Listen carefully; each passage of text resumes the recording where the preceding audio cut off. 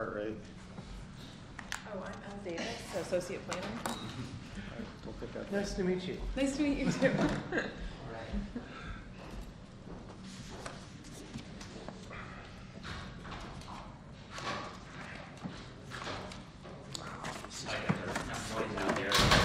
Oh, the door unlocked so people.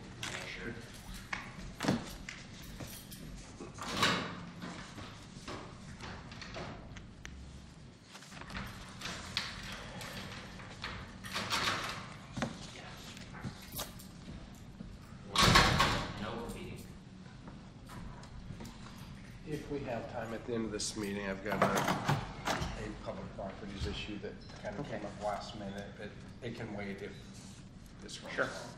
Can I have one on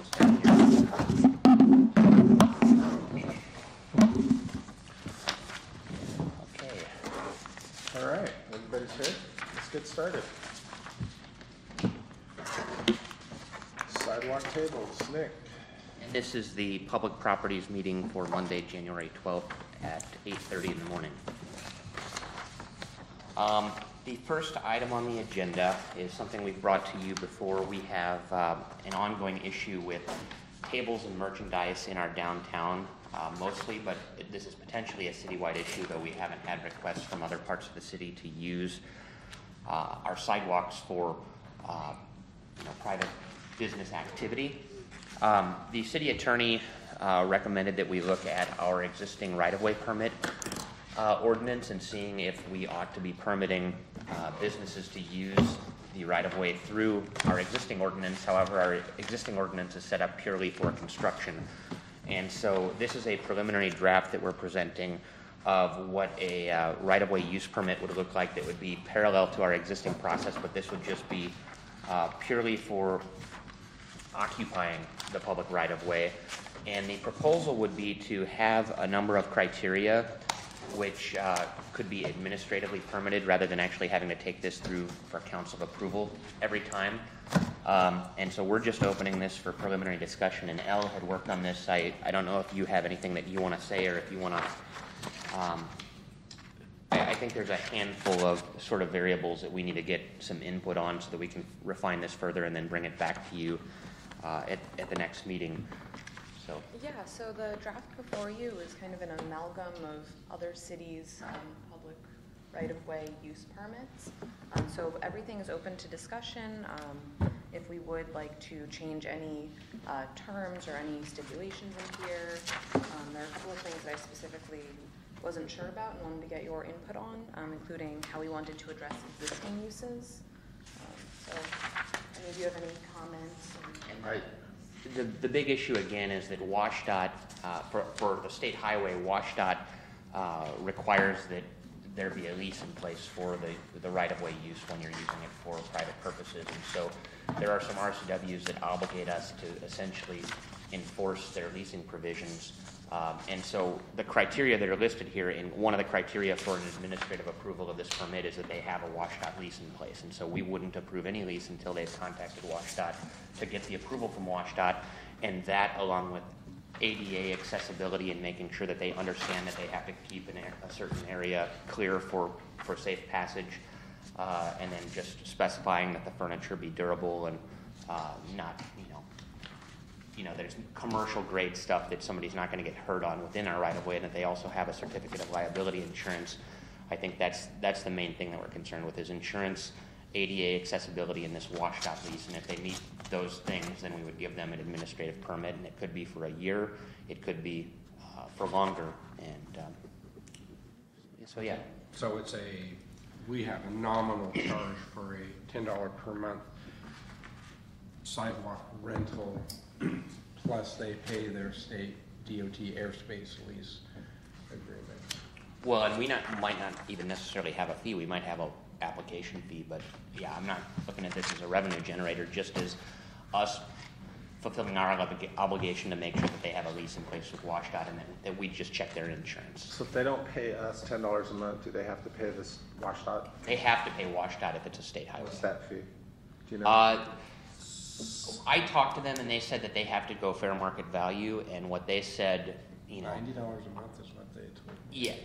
It can vary. I mean, it can vary from, $50 a month up to $250 a month, kind of is a range for a storefront, depending on how much square footage. they're gonna be Yeah, using. it really depends on how much of the right-of-way they want to use, and they just have to calculate a fair market value based on what is requested. And so they would do all of that before they would have to apply to us. Exactly. for So, permit. and then they would come in with their certificate of insurance, and we would say, you're okay. When I read this section, when I read this document, I guess I read it differently. And when I read it, I thought it would allow some of our businesses along Bethel to apply to put A-boards in the right-of-way. I didn't read this as just furniture or merchandise. I read this as actually using the right-of-way for other purposes. Well, signs are already prohibited in the right of way, so this wouldn't be changing that section. Well, that was my point, is it doesn't reference that in here. Gotcha. Yeah. And so we need to create a cross-reference to A-boards. And is this only Bay Street because it's a state highway and a non? No, this would be throughout the city. It could be either, and we were looking for direction, because if we only want to do this for state highways and not, bother other businesses that are seeking to do this, we could take that approach. Though I think, from a public works standpoint, we don't want people just sticking things out on the sidewalk, so it's either allowed, not allowed, or it's allowed by permit, I think, are the alternatives, and it could be citywide or it could be downtown. Yeah, I like the idea of having a uniform city and then the specific about 166 or 160. Correct. This is Bay Street, isn't it? Correct. Any state highway within the city, it just needs to say thou shalt get an airspace lease from WashDOT. So the other thing that I picked up when I read through it is Carol's recommending that it be Mark's group and not your group for the application. Yeah, and I enforcement. would prefer that, actually. And Well, it's a function of a right-of-way permit. okay. And so I didn't see that change in throughout here. It's still, there's several references to community development director. So that- Well, and when Carol initially recommended this, she recommended this just without we didn't have her do extensive review of her existing right-of-way permit. So when she was talking about Public Works, I think she was referring to also the permit that if you're doing construction in the right-of-way, that's certainly a Public Works permit. I think just purely the use of the right-of-way, it can go in either direction. And we'll run this by her again once we kind of get some input from this committee. I like the idea of Public Works Yeah. for all of it, since you guys are most likely gonna be more involved, so if you can make that change, I think I'd pick that up. Sure. And the other sentence, it says display of merchandise shall be prohibited within the downtown overlay district. If we're talking about Bay Street, that just seems like, Well, and that was the other policy decision or input that we wanted from you is, are we going to allow or not allow merchandise in the right of way? And I know when I worked at a retail store in Bellingham, we had sidewalk sales, and I remember getting in trouble for it from the city. So we did get in trouble from the city because you're not supposed to have merchandise on the sidewalks. We were allowed signs and other things, but that is typically a contentious issue, and it's really dependent on how much sidewalk space you have and whether you're sort of inhibiting the flow of pedestrian traffic versus there being sufficient room, and so. Well, that was, if you remember, there were two issues that brought this to the forefront. One were the bistro tables at the bistro, and then the other were merchants that were bringing merchandise out routinely, and then especially weekends that were actually blocking the sidewalk. And then we had some ADA and active. And so I think this actually takes care of the ADA and the liability stuff if we want to have merchandise, but they just have to understand that there needs to be a clear zone, and then. Well, wouldn't the same zone apply to all of it? Anything? Yeah, but I mean, if they agree to. it has to be at least this wide, and it can go narrower for up to a stretch of 20 feet if we would just hand them a handout. I saying guess these so are the my rules. question becomes just, what's the difference of having tables and chairs out there as opposed to having merchandise? If they're within the same space? Envelope, yeah. Yeah, to me, I don't see a difference. Yeah, I guess I think that really it's purely aesthetic, and it's people versus, and there are nice displays and there are probably cluttered displays, and it's really what. Nice stores and there's Yeah. cluttered stores. Yeah. So We can't really legislate that. No, you can't. I can see where this is certainly considered progress, but I'm concerned because I thought that we were gonna facilitate the ability of owners and restaurants to be able to use the sidewalk. And it sounds like if we're punting it to the state where they get an air rights lease of $90 a month, it's just not gonna happen. Yeah, but I think the issue there, and that's why this died before, is that we don't have a choice. When this came up before, and Brandy started working on the whole merchant permit and the other permit, and then once I looked into it, the state right-of-way goes from face of building to face of building. And that's the issue you have in Bay Street. It isn't like other state highways where it may go to the face of the curb. Our right-of-way happens to be, the state's right-of-way has to be from face of building to face of building. And so we don't have a choice. And I think in terms of enabling, making this administrative is the best way that we can enable it under with the situation that we have with WashDOT. Well, I would like Kathy Woodside not to have to be the one telling people they can't do it if it's really up to the state. But on the other hand, maybe this is something we need to talk to our legislators about, that this is hampering business on our main downtown corridor. And we can't put anything out between face to face, or Right, face to well, face. when I talked to the state, they were very clear. And you're talking to DOT, you're not talking to legislators who would change this. No, but so this is their charge, and this is what they told me. They're no different than the DNR. The DNR is in charge of state lands and managing of state lands. The state highway is in charge of managing state right-of-way. And so the use of a state right-of-way without that being paid for is basically gifting of our state tax dollars as opposed to gifting of, city funds. And they take that very seriously. So my question then would be, who's gonna monitor which business has an application that's approved and not? I mean, we're gonna know, but if somebody puts something out and there's no application, who's gonna drop a dime on them? Well, that'll be code enforcement. You know? I mean, I think So it we're would gonna be- turn them into the state for not having their. And there is an RCW that requires us to basically enforce the state Right. rules. We should have been doing it all along, we just haven't. Yeah. I would say at this point, Public Works will say, as part of the application permit, is that we'll just verify that you've got your airspace lease. So we'll check the box, you've got your airspace lease, great, we'll issue the permit. If they don't, then Public Works will have to turn it over to code enforcement. What I would like to see happen if we move in this direction is the city to facilitate having someone come and speak perhaps at the Port Orchard Bay Street Association and explain to them how they get the airspace lease and review the costs. Yeah.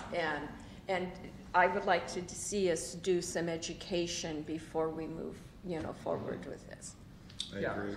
I mean, the alternative is SR 166 becomes ours, and that's not a viable. Right, no, exactly. I mean, and other than that, I mean, we could also, I suppose, we haven't really been enforcing this. I sort of asked WashDOT, I said, what happens if we don't do anything? And they basically said, well, eventually you're going to get a letter from our director. But what that says and what it requires us to do is yet to be seen. So Does it's the possible city that have an airspace lease for our marquee? we do not. No, and when That's a that was whole conversation- issue. Yes, that was a whole can of worms. Do we have an exemption? No. We have nothing. I pondered that. Theoretically, the state can come in and say, rip it down, you're not paying, or pay a lease for it, one way or the other. The state right-of-way is for public use. To put a private marquee within the state right-of-way does not meet the definition of public use. So, yeah, I think that the marquee technically shouldn't be there. We should be paying, we should have an airspace lease for the marquee. And I did ask them about that because I said, well, what if the city were to lease the entire downtown corridor, including the marquee, and then to sublet this to individual businesses, or to allow individual businesses to use this? I said, ballpark, what do you think the cost is? And he said, it's probably in the, $10,000 a year realm would be at least for the entire sidewalk through the downtown. Size. Yeah. I don't think that's prohibitive. I mean, that's an option. I mean, that is an option, and I think if we could do that, that's less than $1,000 a month. If it were, if it's $1,000 a month, 12,000 for the year, and if we collected some nominal fee from each business, I'm not totally opposed to that idea. It's not a bad idea because we can even charge half of what the state would charge just in a sublease. Yeah, it's something we can certainly look into, and then we would have to have something similar to this in order for us to permit. Yeah. No, exactly, businesses. We exactly. could explore entering a lease with the You're state. just saying as an alternative to having each individual get an airspace lease with the state, the city would go ahead and just do an airspace lease for the entire downtown. We keep the Right. state out Including of the it. market. We don't have Right. to be big brother and monitor to the state. We just monitor for Right. ourselves. Yeah. And And then he it- was speaking off the cuff as far as, a ballpark figure, so Right. they'd have to calculate the fair market value of everything that we wanted to lease, but we could ask them for that. My thought is better to deal with the known than have some surprise from a change at WashDOT saying, hey, you guys need to pay us $25,000 a year for that. I mean, if we can negotiate a reasonable fee, and we control that space on both sides, and I'd rather deal with the known than, I don't like something hanging out there over our head where we can get a surprise letter at any time and be at the mercy of whatever whim. So I guess that sort of leads into a discussion, though, of what is the future of the marquee itself as a structure. Well, maybe we enter in a lease in such time as we, And we we have an just have the opt-out ability to clause or turn, something yeah. if we decide to tear it Well, down. regardless of the marquee,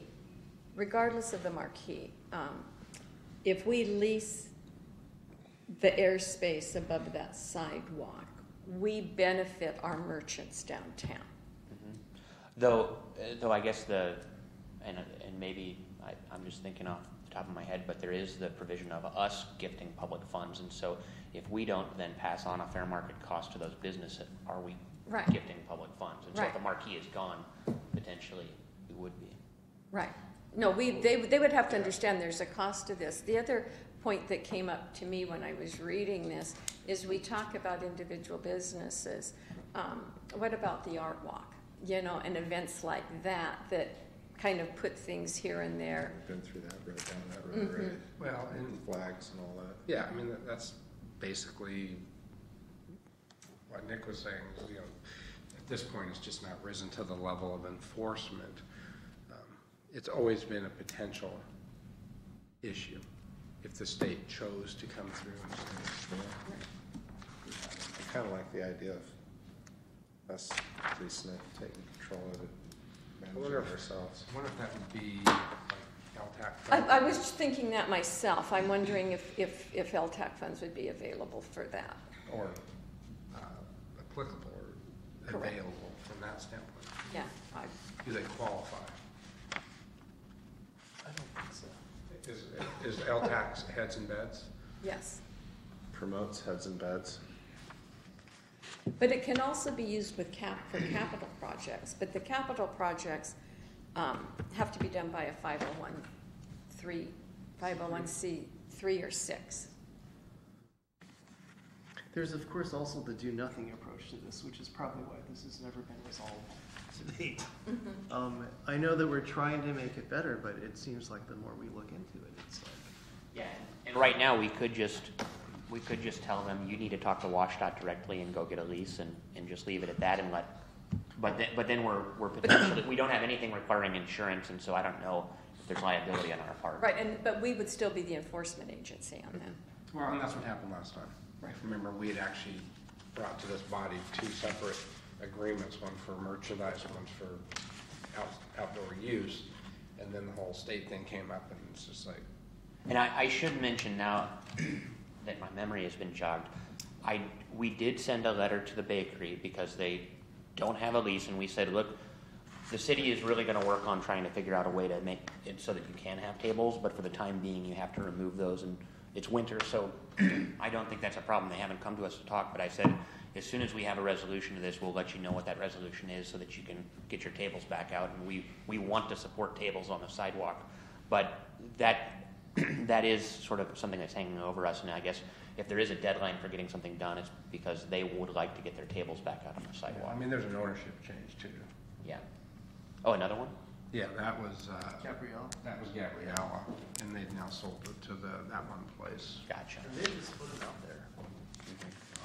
I don't know if it's still out there or not, but I just said they need to be removed immediately, and we're gonna work on a fix for this. I think we should look to see what it would cost for us to Okay, lease so the space ourselves. for the next meeting, then, you would wanna know what a lease price was and including a provision for us to manage that Supplement, area. yeah. Yeah, and then No, I all the think liability insurance issues would stay in place, obviously, but, if somebody gets hurt, we're gonna get sued as part of that party anyways. So here's a question. When it was just deal with the state, this was just through the whole from Kentucky Fried Chicken, or actually going up all the way Mile Hill. You gotta remember 166. So it's applicable to, it could be anybody, it could be Les Schwab, it could be anybody that wants to put merchandise out on the street.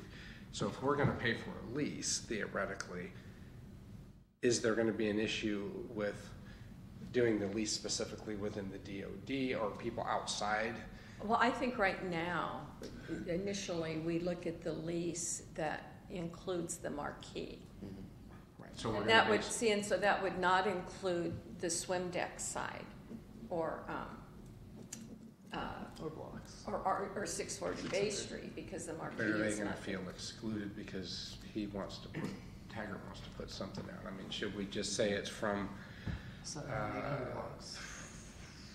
Geiger to Harris, or, you know what I'm saying, is it? Right, no, I understand what you're saying. We do want to limit it, but, and I was trying to find a boundary, which is why I thought the marquee. But if we Right. don't want to exclude 640 Bay Street and the swim deck area. Yeah, and I guess then we still may need this to go to handle everywhere else in the city that has a state highway. So that would be, getting a lease would be in addition to making the changes you mentioned about the A-board. There would probably be a section in here that would be exclusively for the area. For the DOD, so. For the DOD. Right, and I think that's kind of but you got the wings. We would describe whatever the boundary of the lease was in the text here, and say for areas. I'm just saying located- for a business, because I could see businesses up at Mile Hill, for example, that potentially would wanna put things out, whether it's signage or, They do now? right? So then they're gonna say. Well, see, that's why I had brought up the question of signage, because you're saying signage is excluded from this. Right, signage is excluded, but I'm just saying I could see, or I guess I've seen driving up Mile Hill. Potential businesses, well, not sandwich boards, but I think there's potential businesses that would put potentially something on the right of way. So, I mean, this makes sense to be just downtown related, but I don't know the unintended consequence of somebody feeling like, hey, you did a lease for them, but you didn't do it for us. Well, I think the marquee gives us reason to look at the lease for that specific area. Right. Or like I said, or the specific downtown starting at Kitsap Bank. Actually, that's what, Bank Street or from the 7-Eleven in, as you come around the corner, Yeah. Sydney Park, whatever.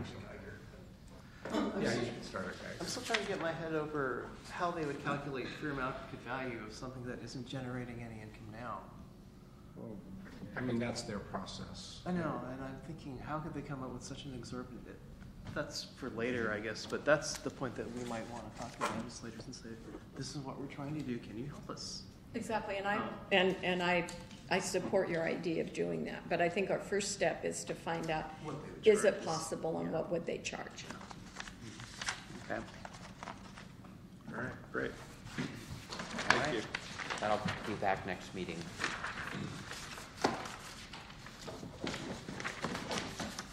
Next item, Nick. So the next item is Parks Rules, which we have talked about over the last couple of meetings.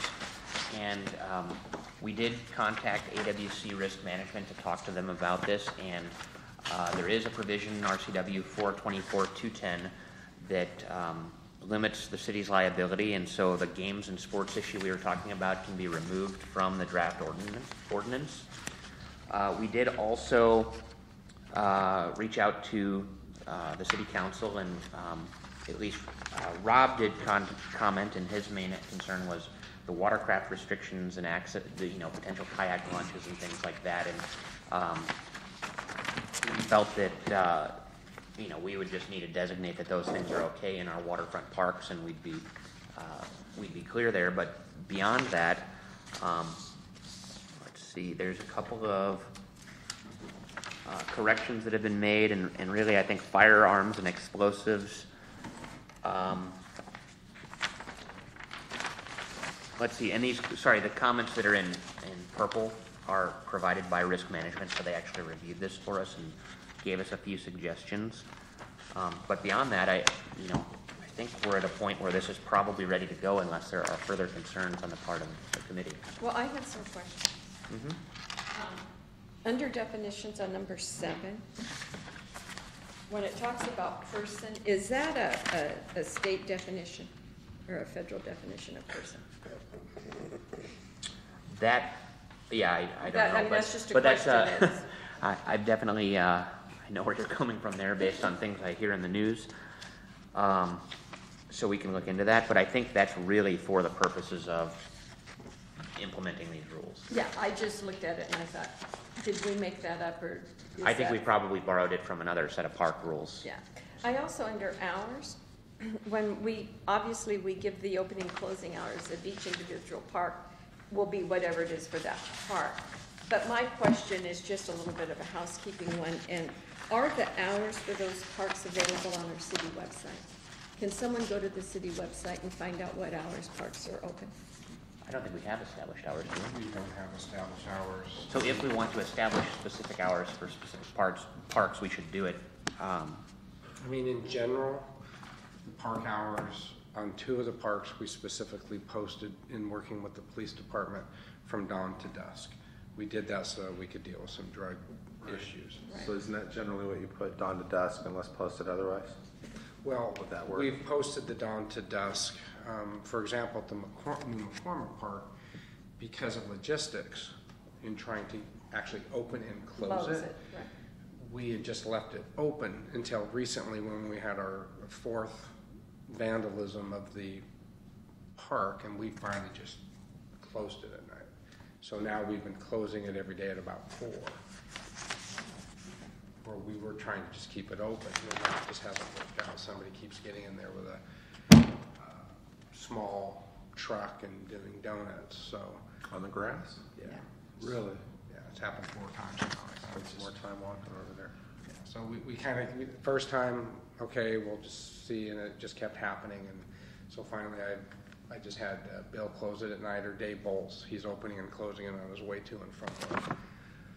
So that's very disappointing, but my point is that depending on the park and the location, I have a logistics issue with just, I think if they're open, and there's a police enforcement from dawn to dusk, but they're open, because otherwise I can't necessarily close them unless I have a relationship with the police department. If it's June 21st, dusk doesn't hit till 10 o'clock. Yeah, but even if the gate's open, if it's posted dawn to dusk and there's somebody there, even with an open gate, it's still posted, it's still enforceable, isn't it? Right, that's what I'm saying, Yeah. is if we go with the dawn to dusk, it allows, and we just have parks are open, then Yeah. it falls just into kind of a police enforcement piece. I don't want to get into the thing where we're actually having to open and close gates and open and close bathrooms. I would just say dawn to dusk unless otherwise posted. My other thing is, I don't understand, I see the comment here, why firewood is listed under firearms and explosives. Yeah, I'm not sure, again, that was borrowed language, and so we'll just strike firewood. Are you sure that didn't mean to say fireworks? It's possible, it could have been a spelling correct, Typo. but Yeah. when this was originally written.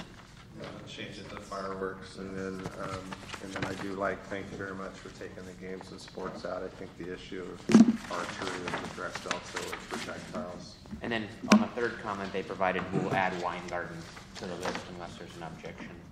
I think you should check with the county if if you're talking firearms in parks. They restricted firearms, and it's illegal for them to do that by state. Well, I think this is discharging a firearm, not Oh, okay, possessing one. okay. Yeah, that is possession, not use. You can't Yeah. use one, but you know, I think the county 2 years ago ran into. Yeah, no, we're not banning firearms in the parks, it's just We're just